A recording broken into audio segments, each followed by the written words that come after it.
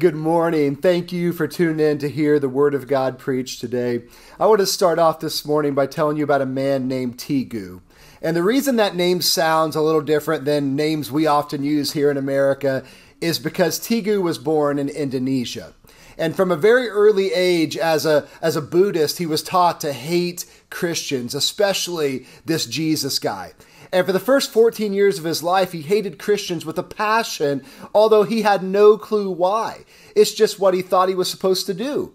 Well, when he was 15, he moved temporarily to the U.S., and that's when he was first introduced to Christianity and to the church. But it wasn't long before their visa expired and they went back to Indonesia. But all of a sudden, something was different. Whenever he went to the Buddhist temple now, something was missing. He knew there had to be more to life than this. And so without his parents knowing, he attended a Christian small group. A little while later, his parents finally saved up enough money to move to the United States, where he quickly got involved in a church. And on November the 19th of 2005, Tegu was baptized. And even though he kept it from his parents, somehow they found out. They kicked him out of the house. They told him they never wanted to see him again. And with nowhere to go, he moved to Missouri to live with his aunt. And from there, his faith has only grown. And today, he's actually a youth pastor in a Christian church in Illinois, sharing the love of Jesus every single day. Now, some of you, as I was telling that story, maybe you downloaded our sermon outline off of fccgreensburg.com, and you saw the title of the message today that says, Losing Your Religion. And you thought to yourself, has our pastor lost his mind? I thought that's why we were watching this. I thought we were supposed to find religion. I thought religion would set me free. Correction. Jesus will set you free. And in Tegu's situation, he walked away from his religion and he discovered the way, the truth, and the life. And you know what? I think the best thing that could happen to the American church that has gotten so off course in so many ways today is if we walk away from our religion and our man-made set of rules and we discover that incredible joy, the amazing freedom, and the fresh grace that Jesus Christ offers. Now, let me clarify this just a little bit by going way back to a 19th century theologian named Soren Kierkegaard. He identifies two different kinds of religion, what he called religion A and religion B. Now, religion A, he says, is faith in name only. It's the practice of attending church without a genuine faith in the living Lord, a faith that does not bear fruit. And then there's religion B. And that, he said, is life transforming and destiny changing. It is a sincere commitment to the crucified and risen Savior, which establishes this ongoing personal relationship between a forgiven sinner and a very gracious God. And just like was the case with C.S. Lewis, the famous theologian, for several years before he became a Christian, so many people that we are around every day have a hard time seeing religion be that sincere faith and what a sincere walk with Jesus looks like because they are blinded by way too much religion A. And that's where we here at FCC and even the Big C Church in general, we have to step away from any form of watered down or nationalistic or legalistic religion, and we have to look solely to God's Word and what it teaches about following Jesus with all of our hearts. So maybe a better title for the message today would be Losing Religion A and Finding Jesus. But listen, that didn't fit on the sermon outline, okay? But that's really what Paul is talking about here in Philippians chapter 3. And if you remember, the entire theme of the book of Philippians is joy. Joy, walking in a joy that is full and that is overflowing, that has nothing to do with your circumstances and the storms that are raging all around you. Now, chapter 1 started us off right by kind of trying to focus our 21st century ADD minds and talk about the single mind, the single focus on Jesus, that we have to be focused as a body and doing life with other believers, that yes, the Bible talks about that we need to be a part of a local church body, And then we need to be furthering the gospel by having a kingdom mindset in everything we do.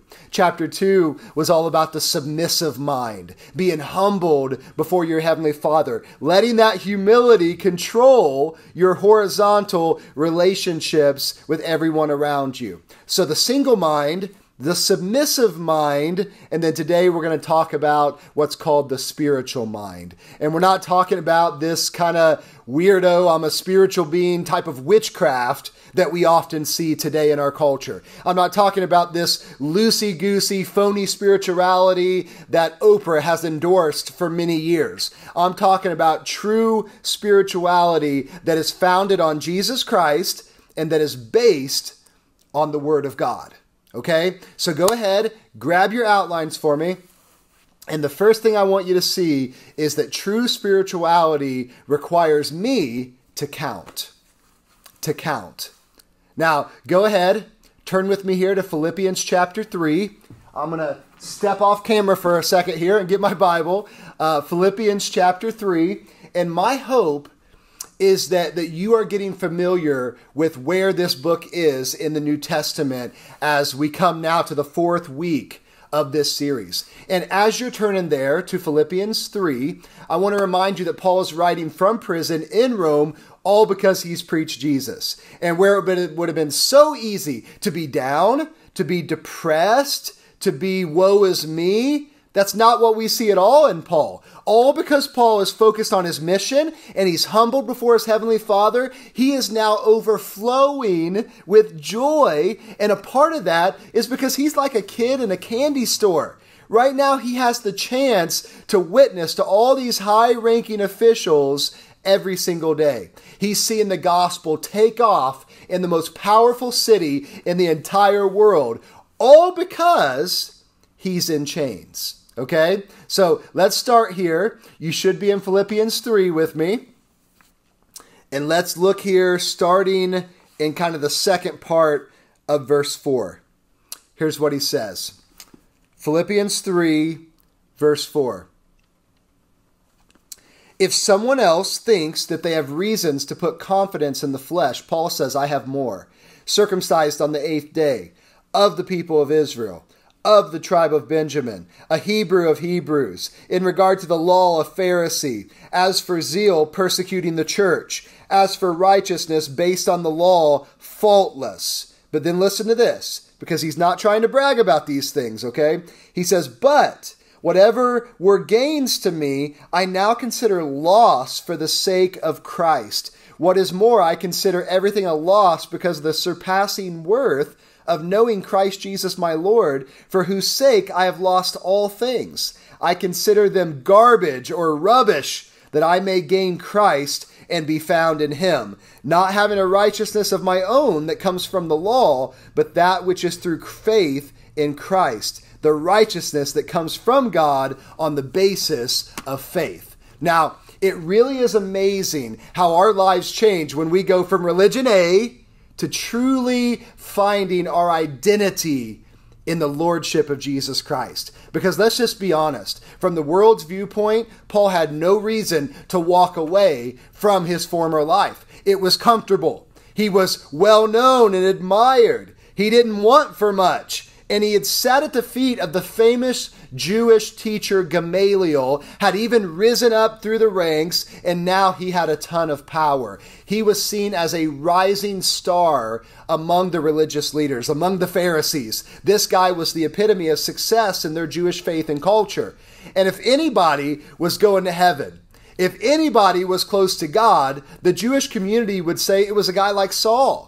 I mean, he was the one that you point your kids to in that culture and say, hey, that's who you need to grow up to be like. He was educated, he was sophisticated, talented, influential, had a ton of charisma, but yet, like Tegu, something was missing in his life. It wasn't filling him up. He had enough morality to keep him out of trouble, to look holy, but not enough righteousness to get him into heaven.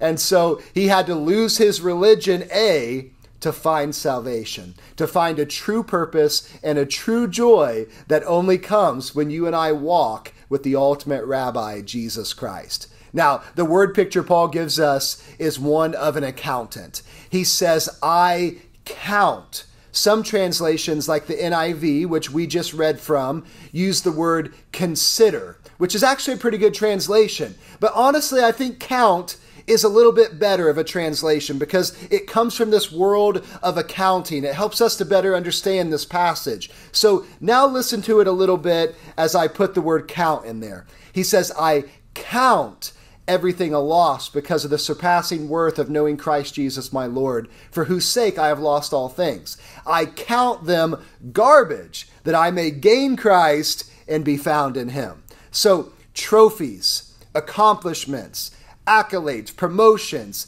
Ivy League schools, big bank accounts, crowds of followers, fancy cars, not bad things in and of themselves necessarily. But Paul says, listen, those things no longer have a hold on me. Those things that I once chased after don't matter now. Okay, and I would give them up, Paul says, 100 times over to be smothered in the love, grace, and peace of my Lord Jesus Christ. See, I think all of us at some point in our lives, in some way, have said to ourselves, if only I had this, whatever that is, if I had more money. I've heard so many Christians say that. If only I had more money, if only I had more time, then my life would be easier. Then I would walk in joy. If only, if only, if only. But what Paul wants us to see is that's garbage. True spirituality, true joy is when you change your values and you make Jesus your number one priority in life, when you're actually willing to stop talking about it and do it and make Jesus Christ the Lord of your life. Leave all those idols behind and place Jesus number one. And you realize that those things, those idols that you had on your heart before, they didn't satisfy anyways. In fact, they only made us hunger more and more for what was truly filling and feel even more empty inside when we ran after those things. Now, when I say the company name Borden, what is it that you kind of picture in your head? Now, if you're thinking of milk and dairy products, then you got it, okay? And I'll be honest with you. The picture that I'm showing you here is of a man born into the Borden family who had nothing to do with the success of this company. However, he had everything to do with inspiring many Christians, many lives to follow the motto, no reserves, no retreats, no regrets. William Borden was born into a rich family. He would no doubt be a great leader, so talented. When he graduated from high school at 16, mind you, his parents gave him a trip around the world as a gift. Now, I think my parents just kind of booted me in the behind and said, good luck. I didn't grow up in a rich family like that. So he got a trip around the world. But it was on that trip that his life would forever be changed. See, William was a Christian. But it wasn't until he saw the hurt and the pain throughout the world that his heart went deeper with Jesus, that he broke to share the love of Christ with others. And now God had placed it so strong on his heart, he wanted to be a missionary. After his trip, he went to college. He went to Yale and graduated with a bachelor's degree. And then he went to Princeton and got his master's. Other than the option of helping run the family business, he had several lucrative job offers because of his great leadership and his wisdom. This guy was a rising star, much like Paul was when he was young, when Saul was young. He had all the potential in the world. We're talking about a man who could have been probably one of the greatest CEOs of his time that we could be watching shows on the History Channel about. But instead, he saw the big picture, the eternal perspective. He left every bit of that behind to follow the King of Kings into the mission field, and he eventually gave up his life for the cause of the gospel. It really is amazing how the hymn written by Helen Lemmel is so very true.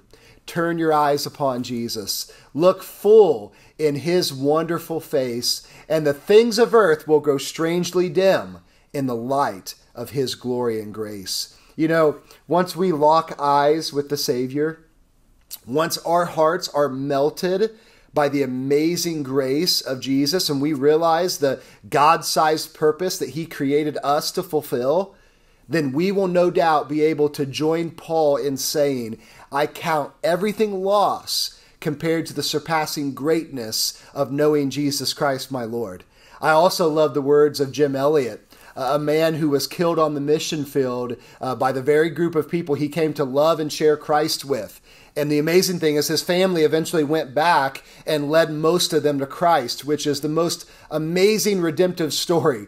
But he once said this before he died. He said, he is no fool to give what he cannot keep to gain what he cannot lose. Now, there's a lot to process there. Let me say that again. He is no fool to give what he cannot keep to gain what he cannot lose. True spirituality requires that I count it all loss for the sake of Christ. Now, second, I want you to see that true spirituality requires that I press on, requires me to press on. Now, go ahead and turn with me here to Philippians chapter 3, and let's pick up here in verse 12.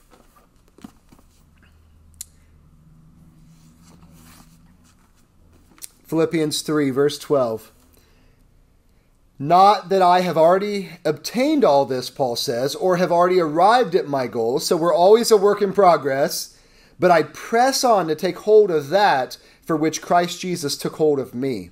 Brothers and sisters, I do not consider myself yet to have taken hold of it, but one thing I do, forgetting what is behind, listen to this, forgetting what is behind and straining toward what is ahead, I press on toward the goal to win the prize for which God has called me heavenward in Christ Jesus. Now, if there's one lesson that God has taught me over the last 15 years of my life, it's the importance of pressing on. It does no good to run every time life doesn't go our way, because if you do, you're going to always be running, and some people do. It does no good to run every time we mess up. It does no good to run when you have critics, because we all do. We've all had people lie about us, okay? It does no good to run when the mountain looks too steep. We press on, we dig our heels in, we anchor ourselves to the rock, Jesus Christ, through his word, through prayer, and we remain faithful as children of God. We remain faithful to the Lord. We remain faithful to his church. And there are going to be times where that storm is raging all around you, and you are tired, and you are exhausted, and you don't feel like you can hang on any longer. We've all been there. But by the grace of God, we hang on to Jesus with everything we are. In 1862, shortly after the Civil War began, Abraham Lincoln was faced with probably the hardest situation, in my opinion, that a president has ever had to endure. He was called to lead his nation through a civil war. And he once said at the outset of the war, in a letter he wrote to William Seward, he said, I expect to maintain this contest until successful, or till I die, or till I'm conquered, or till my term expires, or Congress or my country forsake me. And I'm sure that you can see the humor and the sarcasm in that. But the reality was that Lincoln saw the right direction for the nation, what God would want him to do, and he'd already made the decision, regardless of how popular he was, to press on, to dig his heels in, and to stay the course. And we're called to do the same thing. No matter what opposition comes against us, no matter what is said against us, no matter what Satan tries to do to us, we're called to be people who are guided by the word. And in that, we find God's purpose for our life, for the purpose of our church family, and we press on for the sake of Christ. I like the very short yet powerful quote by Steve Campbell. He said very simply, I refuse to allow defeat to be my legacy. And having just studied the book of Joshua, we can add to that, I refuse to allow defeat to be my legacy because I'm a child of God. And as a child of God, seeking his will, I will walk in his victory because he is the one fighting my battles. Now, to stay with kind of the presidential examples, it's said that our seventh president, who was Andrew Jackson, his boyhood friends just could not believe that he became a great general and then the president. They were shocked. They said they knew of other men, even in their area, who had much greater talent, but who never succeeded. One of his boyhood friends actually said, why Jim Brown, who lived right down the pike from Jackson, was not only smarter, but he could whoop Andy 3 times out of 4 in a wrestling match. But look where Andy is now. And another friend said, well, how did there happen to be a 4th time? I thought 3 times and you were out. And he said, sure, they were supposed to, but not Andy. He would never admit he was beat. He would never stay down. Jim Brown would finally get tired, and on the 4th try, Andrew Jackson would win. Now, church, there's something to be said for that type of perseverance and never giving up. There's something to be said for spiritual staying power. And I've met a lot of Christians who were flashy, who talked the game, and who were well-spoken, and they had all the answers to all of life's questions. But the second things got tough, they fell apart spiritually. True spirituality requires us to count it all loss for the glory of knowing Christ, and it requires that we press on for the cause of Christ. We press on for the greatest mission that we could ever be called to. No matter what happens, no matter what hardship you walk through in life, you can press on because God is your strength when you can't go on any longer. I like how Psalm 42, 1 and 2 puts this, and what our hearts need to be doing when times are hard. As the deer pants for the streams of water, so my soul pants for you, my God. My soul thirsts for God, for the living God. And then the last thing I want you to see here, true spirituality requires me to look forward. To look forward. Now, I don't know if you picked up on this, but we've talked about our past, how we count it all loss compared to knowing Christ. We've talked about the present and how important it is for us to remain faithful, to press on for Christ. And now let's talk about the best part for those who know Jesus as Lord and Savior. Let's talk about the future, okay? Let's talk about the hope that we have. And here Paul is basically describing himself as an alien. And I'm not talking about some green guy from outer space because the government all of a sudden decided to declassify a lot of information. He's saying that this world is not our home.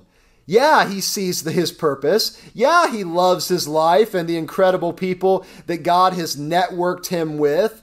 But in the end, Paul has hope that nothing in this world can take away. Look with me here at Philippians chapter 3, and let's pick up here in verse 20. Here's what Paul says, and I love these verses. Maybe you've heard them before. Verse 20. But our citizenship, as Christians, our citizenship is in heaven, and we eagerly await a Savior from there, the Lord Jesus Christ, who by the power that enables him to bring everything under his control will transform our lowly bodies so that they will be like his glorious body. I can't wait. There was a man who passed away a few years back who they called Uncle Johnson. And the amazing thing about this guy that kind of made him a hometown hero in his small town is he lived to be 120 years old. That is incredible. You just don't hear that often. And many people attributed kind of his long life to the joyful spirit that he seemed to have always. One day he was out in his garden, well past 100 years old. Could you imagine working in your garden over 100 years old? And he was singing praises to God. And his pastor just happened to be walking by, and he looked over the fence and he said, "Hey, Uncle Johnson, you seem pretty happy today." And he said, "Yeah, I was just thinking." He said, "What were you thinking about?" He said, "I was just thinking if the crumbs of joy that fall from the master's table in this world are so good, then what will the great loaf in glory be like?" He said, "I tell you, sir, there'll be enough for everyone and some to spare up there as well." You know, I've always admired people who have dual citizenship, or at least I like to ask them questions. And I have a friend from Rush County named Robert Poldervaart. I love Robert. He's a friend of mine. Robert is from Holland, and but he lived in Holland, or actually he grew up, he had a dad who had a pretty successful career, so he actually lived all over the world, and so he's a pretty cultured guy. So great stories that I love to hear. But he met an American girl many years ago, and she kind of lured him here, and I'm just joking about that. But several years ago, he went through the process of becoming an American citizen. And I've always thought that was kind of cool to talk with people who have dual citizenship. Now, right from home, raise your hand for me if you have dual citizenship. I bet you somebody watching this today does. And I got to thinking about that this week. And I realized that all of us who know Jesus as Lord and Savior, if you think about it, we have dual citizenship. There's no question that we love the good old red, white, and blue, that we are proud to be Americans. And several of you have probably served our country in the military. And to you, I want to say thank you. Thank you. I feel so blessed to be an American, and I'm so thankful for those who fought and even died for the freedoms we have. But the reality is that this place, America, will not be our home forever. Okay, someday our days on this earth will expire. And if we belong to Jesus, we'll be ushered into heaven right before his presence for all eternity. And it will be beyond our wildest imaginations. It will be perfect. And what Paul wants us to see here is sometimes it's okay. It's okay to lose your religion A, if that means finding Jesus and having that ultimate hope and that ultimate joy of being with him for all eternity. That's what keeps us pressing on and going, that hope that we have in Christ. So, let's review a little bit here as we close. I count it all lost for the sake of knowing Jesus. I press on. I'm not going to quit. No matter who comes against me, no matter what's said about me, no matter what happens in this life, no matter how hard Satan fights against me, I'm not going to quit. I'm going to press on to win the prize for which God called me heavenward in Christ Jesus. And then I look forward to the day where I will stand before my Savior as white as snow, not because of anything I've done, because my good deeds are filthy rags, but all because of the blood of Jesus Christ. And I'll have that new body with a 6-pack of abs, all the chicken wings I can handle, or something like that. But what an awesome hope. Church, listen to me. What an awesome hope that we have in Christ right now and for all eternity. All because of Jesus Christ, we can be joyful. Pray with me. Heavenly Father, thank you. Thank you for your incredible word. Thank you for how you speak to us in our toughest times of life, in the joys of our life, and in the craziness and the stress of kind of everyday life. God, your word has a way, because it's Holy Spirit inspired, of just speaking right into our situation. So thank you for that. God, I pray that no matter what I'm walking through, that you are moving in that, and you are growing me, that you are maturing me, and that you are helping each of us to walk closer to you and be formed more and more as that mold in your hands, as that clay in your hands that you are shaping to look more like Jesus. Thank you for your word. May we be your church that walks in joy, staying true to your word and walking in your will and having that evangelistic heart to love our world into your arms. Jesus, you're awesome. We love you. We pray all of this in your precious name. God's people said, amen and amen. Hey, if you have any questions about what it looks like to follow Jesus or about the Christian faith, or you want to talk about making that decision to follow Christ and just what the Bible teaches on that, we would love to walk alongside you in that. Okay? So give us a call here in the office, 812-663-8488. My name is Ray. I'd love to talk to you, 663-8488, or email me at ray@fccgreensburg.com. Hey, God bless you. I pray that you have a joy-filled week as you walk with Christ.